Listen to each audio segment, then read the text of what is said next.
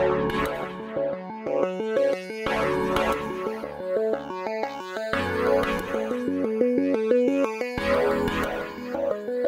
welcome everyone to this evening. Thank you very much for setting the time aside to listen to me.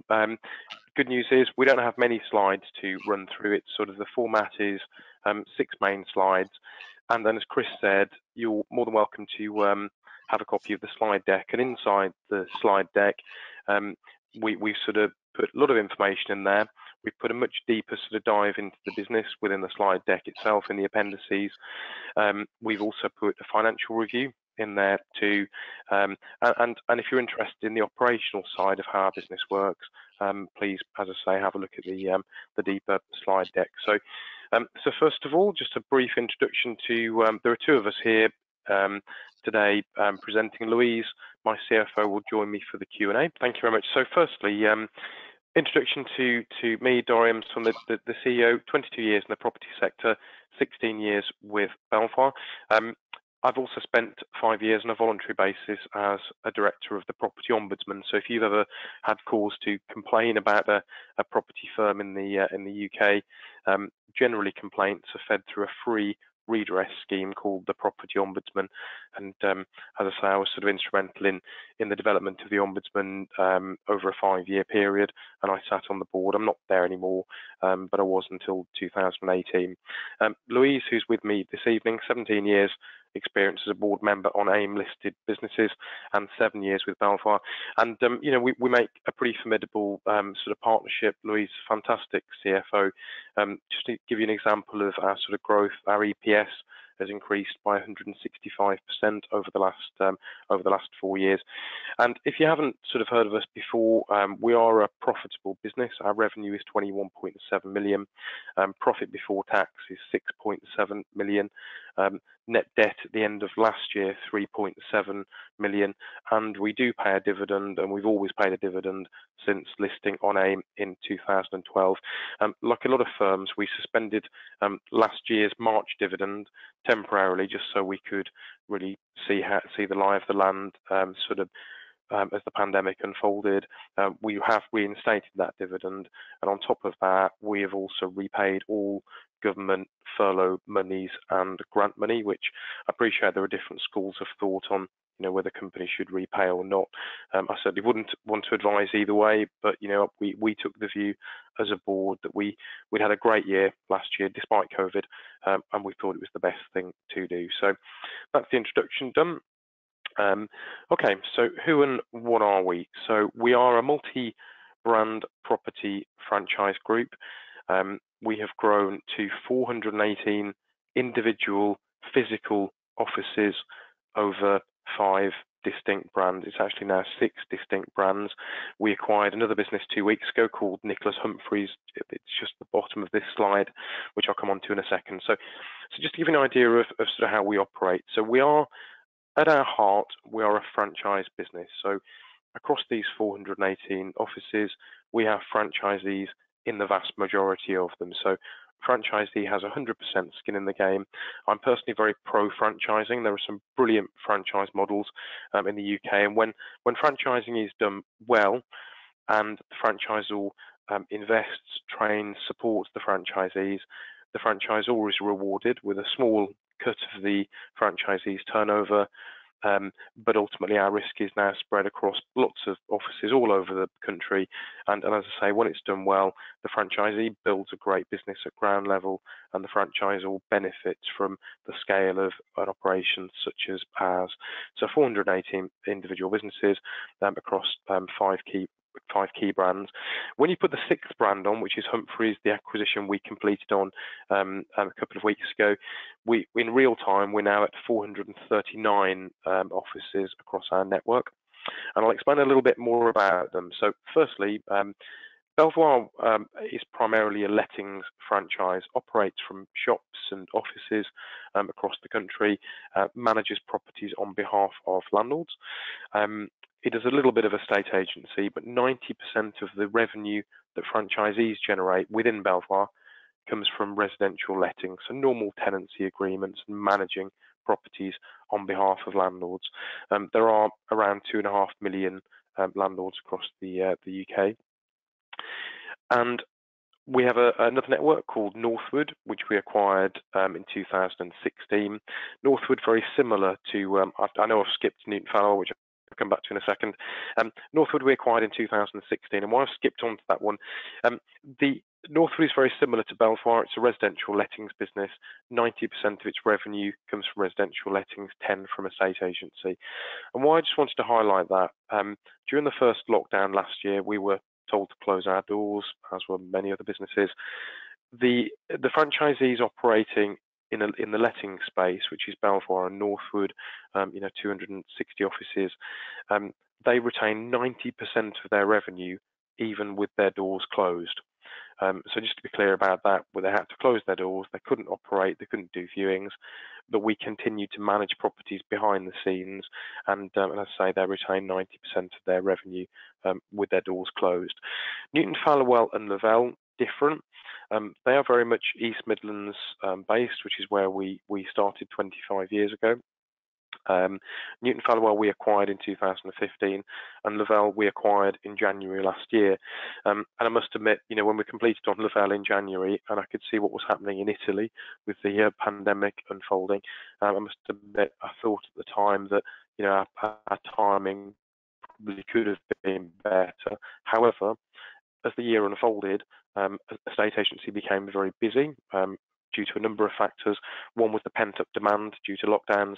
Another factor was a stamp duty holiday, which you may be aware of, which meant there's been intense activity across the housing sector. And in fact, house prices have pushed up by 8% last year, simply down to demand activity. So Newton Fallowell and Lavelle are different to Belvoir and Northwood. They're primarily estate agents, and 25% of their revenue comes from lettings, but 75% comes from estate agency. And the brand we acquired a couple of weeks ago, Humphreys, that's a student lettings business, so different again. It's on our doorstep. It was started in Loughborough. It operates mainly in university towns, and it operates from 21 offices, 18 of which are franchised, 3 of which are corporately owned. Very similar to what we did in Lavelle 12 months ago. With the 3 corporate offices, we intend to franchise them out eventually. In Lavelle, when we acquired that in January last year, it had 5 corporate offices. Over the year, we franchised them out. We completed the last franchised office in January.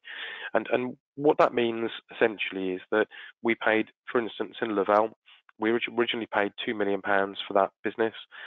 After we'd franchised the corporate offices, it brought the consideration down to 1.2 million. The EBITDA forecast going forward in Lavelle alone is 300,000, so it's a 4 times multiple. So hopefully that explains, sort of why we're buying these small networks and bolting them in. But as I said, across the whole business, our profit is before tax is 6.7 million. That's up 20% on the previous year. Mortgage Advice Bureau, again, an AIM listed company in its own right. We've built from a standing start back in 2016. We've built a significant mortgage business. We wrote 12,000 mortgages last year, just to give you an example. And in Q1 this year, we wrote 4,000 mortgages already, just in the first quarter. Significant business. 202 advisors we had at year end. In real time, we're now up to 212 advisors. We've added a further 10 since the start of this year. So, really, hopefully you can see what we're doing with Mortgage Advice Bureau. We've got a brilliant property network.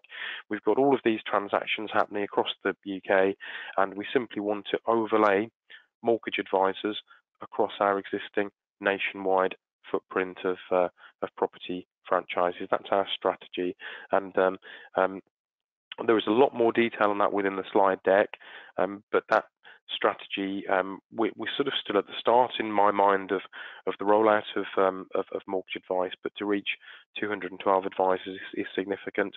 MAB, which is listed on AIM as MAB as the ticker, the wider business has about 1,400 advisors, I believe, over 200 of which are our advisors. They are our advisors. We just choose to partner with MAB, who in my experience have been fantastic.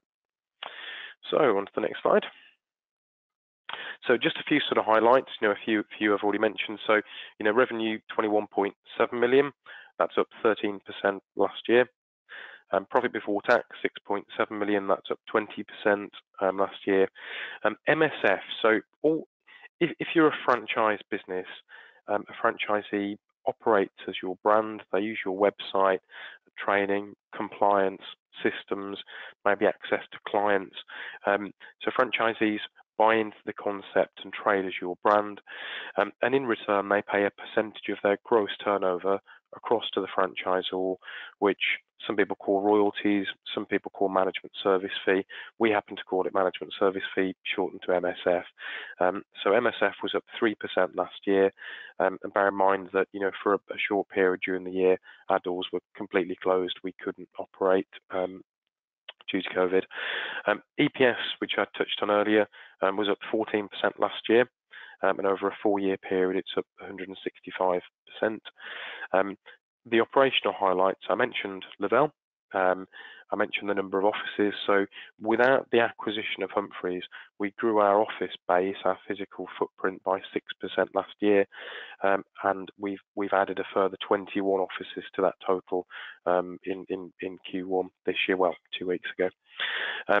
Financial advisors up 22%. So again, that was from a standing start in 2016. We've added a further 10 so far this year. And an NBS, so NBS stands for the Nottingham Building Society. Last year I said to investors that we had entered into a partnership with NBS, a strategic sort of alliance, whereby they have a real estate branch network. They've got about 50 branches across the sort of East Midlands, centred around Nottingham. And historically, they've offered an estate agency service and a letting service to their clients. They decided they didn't want to do that anymore, and we have partnered with them to occupy their premises and offer estate agency and letting services to their clients. So a little bit later in the presentation, I'll show you a picture of that in action.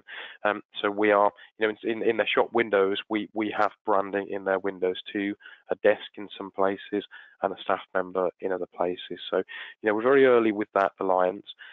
We've so far moved into 11 of their offices, and that's exactly what I said would happen 6 months ago. I said we'd finish the year occupying 10 to 15 of these outlets. We intend to occupy a further 19 this month, so we'll finish the half year occupying around 30 of the Nottingham Building Society High Street offices. Okay, so I mentioned that we've got some pictures. So we've got some pictures of offices. Lavelle, which I touched on earlier, that's a relatively small estate agency network. Purchased it last year, and you can see the numbers on the screen. Earnings accretive, 4 times multiple, and a great acquisition for us. That was last January. NBS Nottingham, I mentioned on the previous slide, and if you've got really good eyesight, you can see the sort of square in the Nottingham's window. That's our co-branding. They're all pretty much like that. Some have got bigger branding, some have got smaller. It depends on the shop front. And as I say, watch this space. As they say, we're going to sort of expand on this relationship with the Nottingham over the next few months. So more to come on that side. And Humphreys, the acquisition I mentioned at the beginning, consideration of 4 million. Turnover in the previous year was 2.8 million, operating profit of 1 million. There are 3 corporate outlets, as I said earlier, within Humphreys that we intend to franchise out. So that's just an idea of what we look like sort of out in the field. So really just to sum up, so why invest in Belvoir? 6 brands, and the 6 brands is really helpful because we've helped franchisees over the last 5 years to buy 100 acquisitions. Believe it or believe it not, we reached that milestone a few months ago. So our franchisees within these brands are acquiring their competitors, and we fully support that. We help with funding and we help with operational expertise. So the 6 brands is a good thing. And as I said earlier, I'm really passionate about franchising. A franchisee is an entrepreneur, and when, for instance, last year when the first lockdown were released, we didn't have to persuade our franchisees to get out there and open their doors.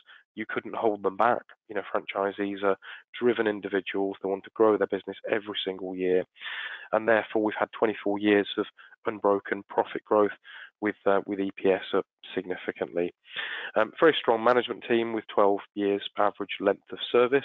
We've got MDs in all of these brands, very experienced people. The longest serving MD has been with me for 15 years. As I say, this is my sort of 16th year with Belvoir. High degree of recurring revenue. It's a high quality income stream. So 60% of gross profit comes from recurring lettings. Tenants pay their rent, we charge a fee, pass the residual to the landlord, and we manage the property. So this pours in whether our doors are open or closed. We've recently diversified into both estate agency and financial services. When we listed on AIM, we were a lettings business solely, but we've diversified just to really expand our product range, and you can see how this is going. So financial services, gross profit up from 300,000 in 2016 to 2.8 million last year, and we've got quite some way still to take that strategy. And at corporate acquisition level, we've acquired 7 in the last 5 years, and we will continue with that strategy going forward. So a strong strategy for growth. We're a dividend-paying business. We're profitable, and at the heart of all of our branches, our offices, we have a franchisee with 100% skin in the game, very driven people.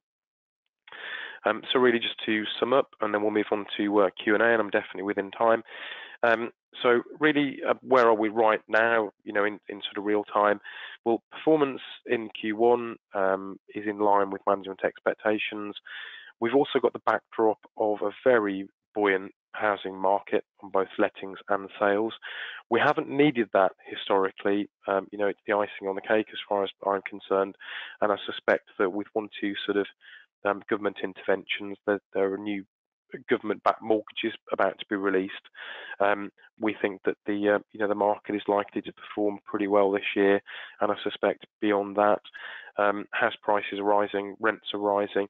The market sort of obviously moves around, but we're very experienced in dealing with a difficult market. You know, we traded successfully. We floated on the back of the financial crash. We're used to dealing with difficult markets, but obviously we'll make the most of good markets like we're doing at the moment. So I think that brings me to the end of the presentation. Yes, we've got some good questions come through. A very informative presentation. I'll go straight to the questions. Given the good levels of cash generation, would you ever consider buying back and cancelling shares in order to boost EPS?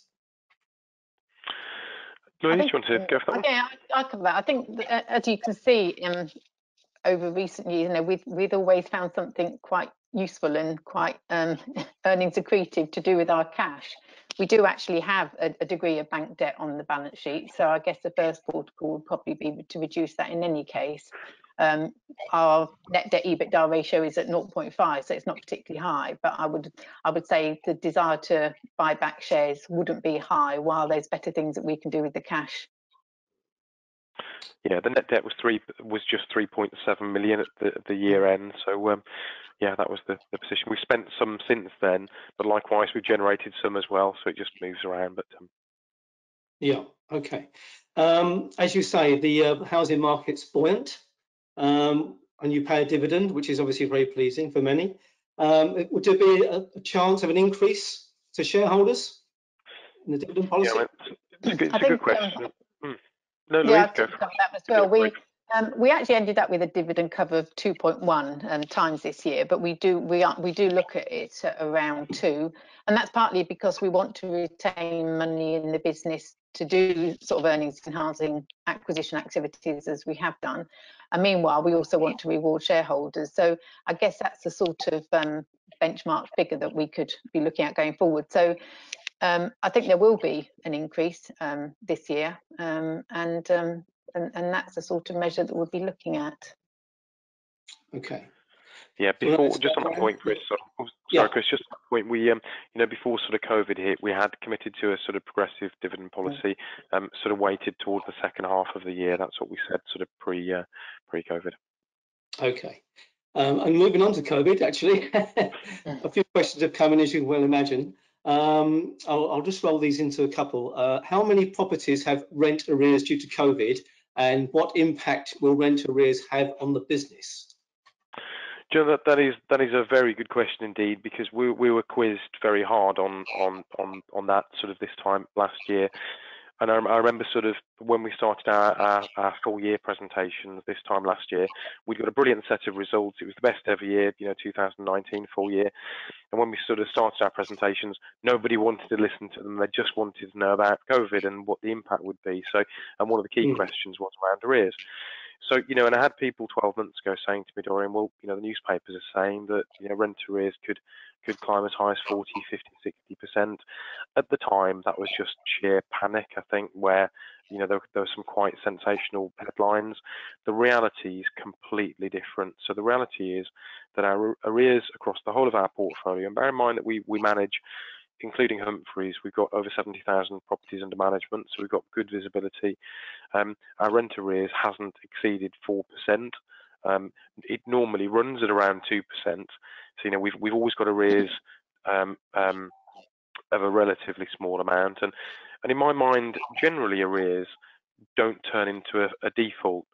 So we're measuring arrears and saying it's less than 4%, but in most cases, a tenant wants to keep the roof over their head.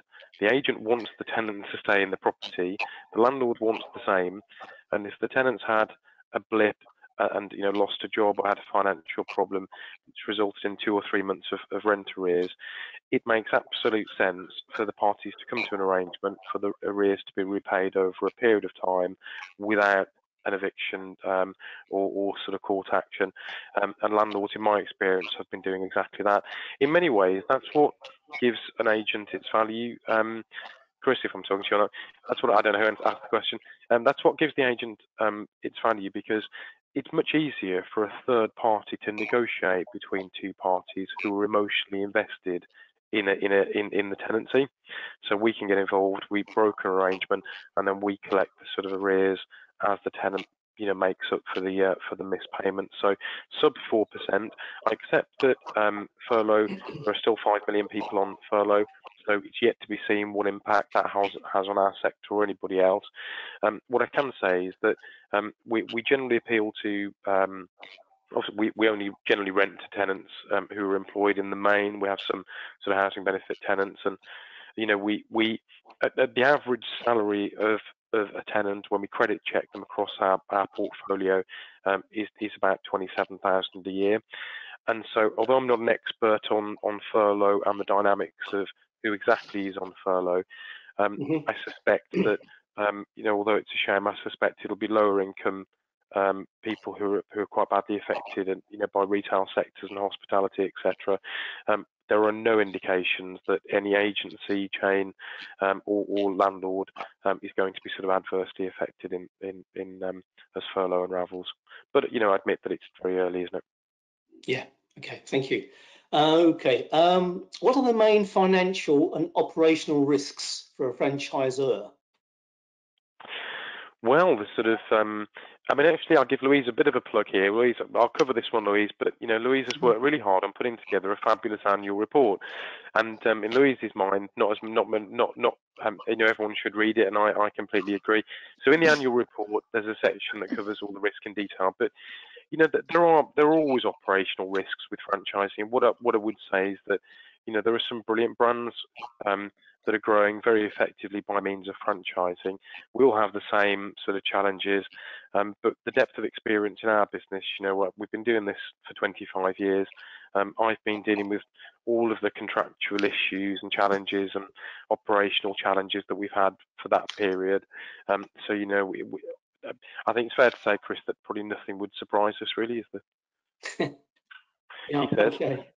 And just while we're plugging the annual report, yes, I should take the chance to plug it. It is actually available to download from our website. It was put up yesterday afternoon, so if anybody wants a bigger in-depth dive into the numbers, it is there on the PLC website, belvoirgroup.com. Thank you.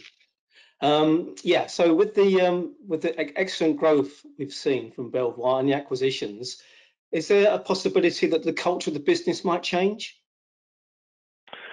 Yeah, that's a good question as well, really. I mean, so the way we sort of manage the the additional brands. So on the screen you can see the different colours, the different brands.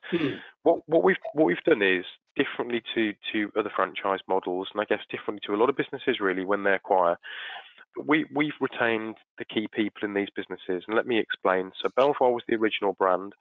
So the guy who the de facto MD of Belvoir, the guy who runs the operation, Ian, has been with me personally for 15 years. So he's sort of taken on a lot of the role that I used to do.